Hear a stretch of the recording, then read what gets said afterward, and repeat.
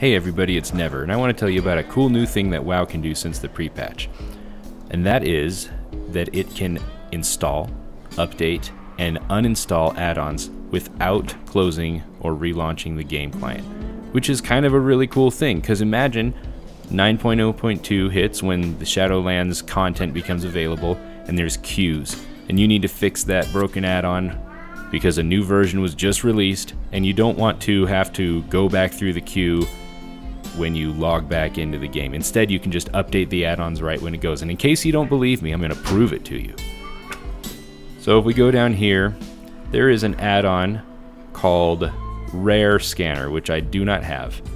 And you'll see that right there, if the alphabet works, it's not there. But over here on WoW Up, I'm using this instead of the Twitch client because I also refuse to use Overwolf.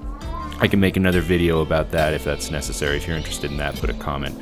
And so I'm going to install Rare Scanner. Ta-da, boom, it's installed. Scoot this off. And then if I just do /reload,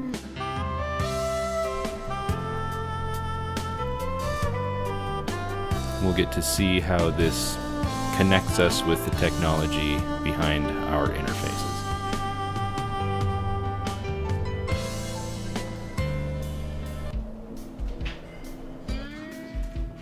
Alright, so if we go back into add-ons and scroll down, we can see that, hey look, there's Rare Scanner, installed and ready to go.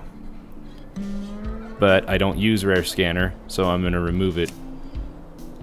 So I'll just come over here and scroll all the way down. Now you can see all the add-ons I have. Ooh, there are many of them. All the way down to Rare Scanner and just remove it. Boom. So if we do this again, the sky is dark. The fire Rare burns. Scanner. You strive in vain.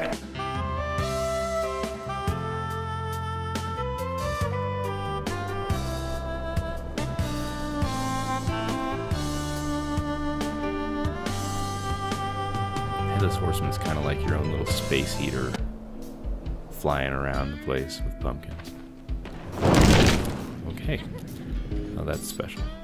But despite all of that, we can see that Rare Scanner is now uninstalled. We never even closed the game. It's a pretty great thing, and it makes me happy.